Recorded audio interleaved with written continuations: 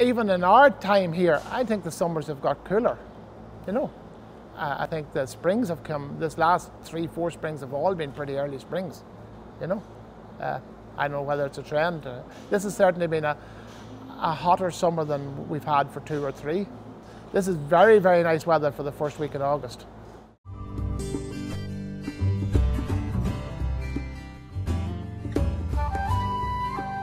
You know, everybody has always talked to us about the dog days of August, and that will come the first 10 days of August, and maybe it will still come, you know.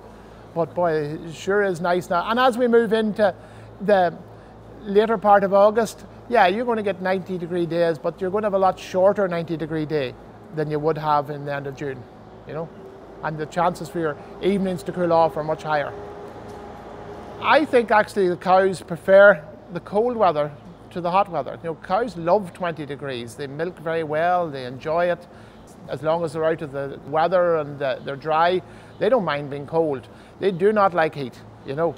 They struggle to cool themselves down when it gets hot. We have to do a lot of things to help cool them down, like feeding early in the morning and late in the evening, because the cows themselves don't have a lot of appetite when it's really hot in the middle of the day.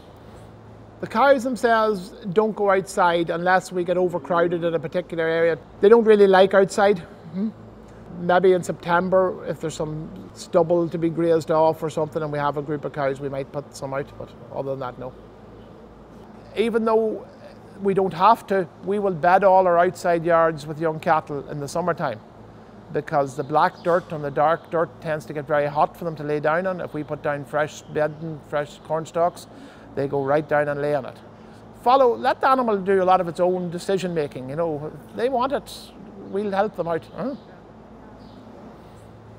The biggest one that we worry about is probably more on the outside calves, the young stock, and that's the sudden change in temperature. You know, the 75-degree, 80-degree October morning that ends up being the 26-degree October night, you know. That's the one that we worry about.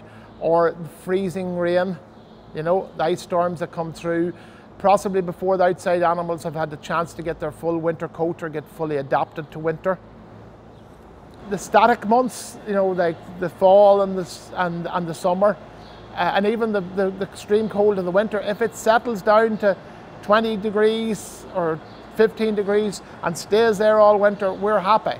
You know, if it starts to thaw and those pens all turn slushy and muddy and the animals get wet and then freeze again, then we worry, you know.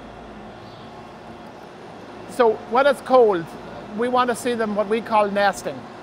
So when the calf's laying down, we don't want to see its legs. We only want to see half of the calf sticking out of that, you know. Now, we also put on coats on all those calves, you know. So when they leave here at day 1, they have an insulated jacket that goes out over their backs, and that stays on them probably to about week 5, week 6. We don't want to keep it on much longer than that, because it's very hard for us to measure body condition when there's a jacket on the calf, you know.